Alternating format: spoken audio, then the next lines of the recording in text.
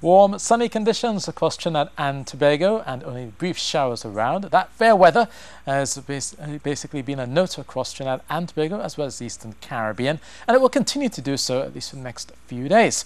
Looking towards the Atlantic, we still have quite a bit of moisture that's still well out to sea. It will likely stay there. Only upper level clouds are likely across Trinidad and Tobago. So you will notice some wispy clouds coming across tonight and tomorrow.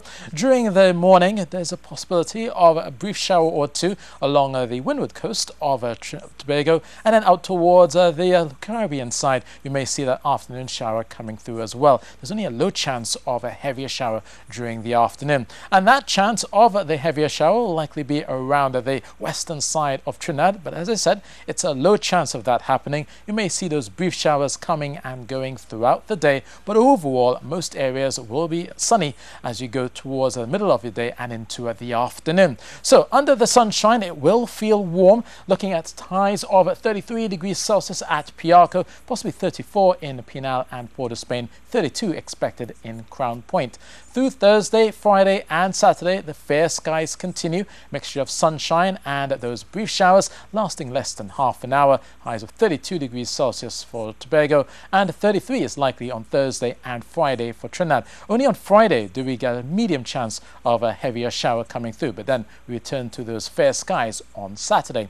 Heading offshore, the gentle easterly winds of 10 knots will only bring a slight chop through the Caribbean at 1 to 1.5 meters and a mix of swells north to easterly at 9 to 11 seconds as you go through your Wednesday.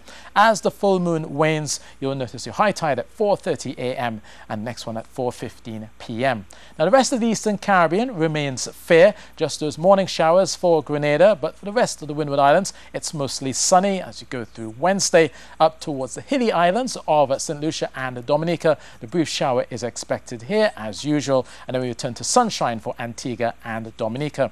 There will also be sunshine for Havana, but in between for Hispaniola, you will notice that for Port-au-Prince and around Haiti, there's still that lingering trough and also the possibility or risk of flooding here under those heavier bursts. But for Santo Domingo, some brief showers likely and 32 degrees Celsius. Here in Trinidad and Tobago, mostly sunny, just brief showers around and still feeling warm at 33 degrees Celsius.